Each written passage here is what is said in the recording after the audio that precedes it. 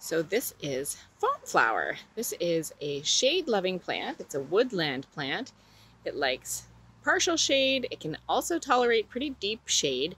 It does like to have moist or fairly moist soil, so just keep that in mind when planting in your garden. It is about 6 inches in diameter right now. This was just a small plant that I planted last fall, and the height of the flowers goes about maybe 12 inches or so. And it is May 20th in southern Ontario, and this plant is in full bloom, and we're expecting it to stay in bloom for about a week to 10 days.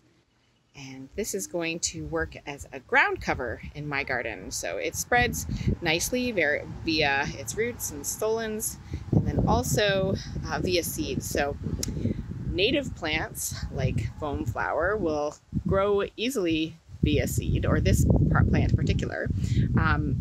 However, if it is a cultivar of any kind, or if it's hybridized in any way, it might be a sterile plant and won't be able to propagate via seed. So just keep that in mind and make sure that you try to get the native variety for your area. And in southern Ontario, this is this one. It's a heart-leafed foamflower.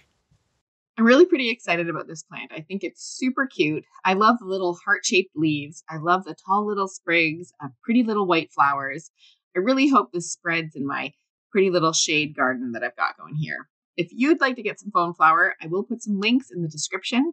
If I missed anything, if you have other ideas on how to get foamflower, please just leave some comments in the comment section below. We can all learn from each other. Thanks so much for watching. I hope you found this video interesting. Give me a thumbs up if you liked it, and please consider subscribing. Thanks again.